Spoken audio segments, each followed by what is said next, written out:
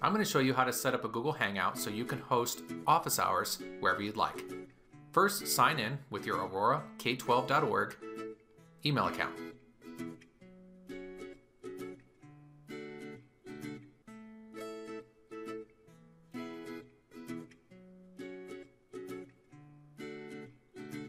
Next, go to g.co/hangouts.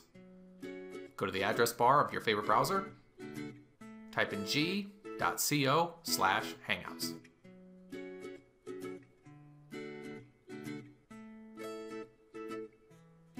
Next, you're going to create your Hangout. It's important to note that you will only see this screen if you are logged in to the aurorak12.org domain. Type in a name for your office hours, then click the arrow. It'll join you to a video call. It should look like this. Time to configure our Hangout. The first thing you want to do, make sure your settings are good. Video, microphone, speakers, changes necessary. Then you can click on the name of your Hangout and you can decide who can join your meeting. I highly recommend changing it to people outside APS.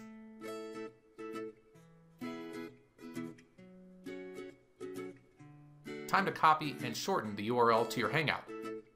Control-C or Command-C the link, then go to goo.gl, which is Google's URL shortener.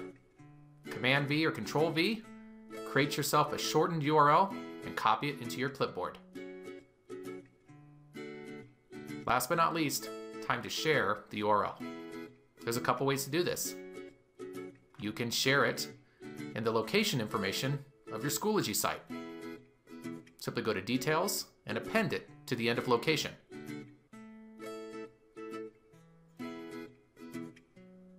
As you can see here, I've added Hangout and the URL to my office hours Hangout. Save the changes, go back to the course, and test the link. Make sure that nothing got cut off.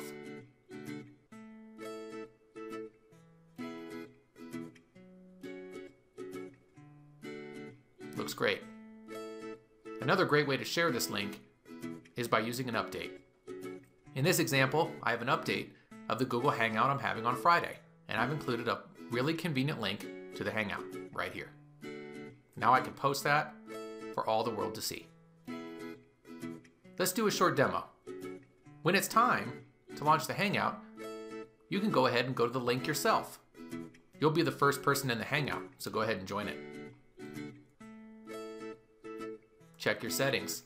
Make sure your camera, microphone, speakers are on point. Click on the name of your Hangout. Make sure its settings are what you want.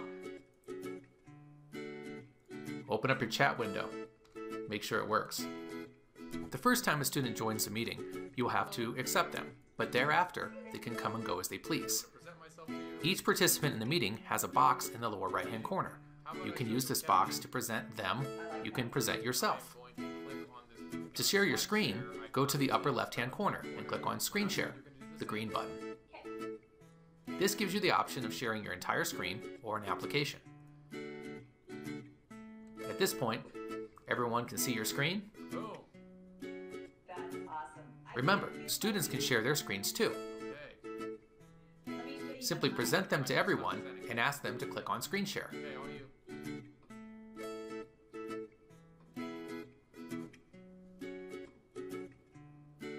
Then you can see what they're working on as well. Dangerous. I regret nothing. Nothing. Okay. I'm gonna pull the cord from When it's time to end the meeting, simply click on Leave Call. Present first. That's cool. All right, you want to leave the call? Sure. Wave to everybody.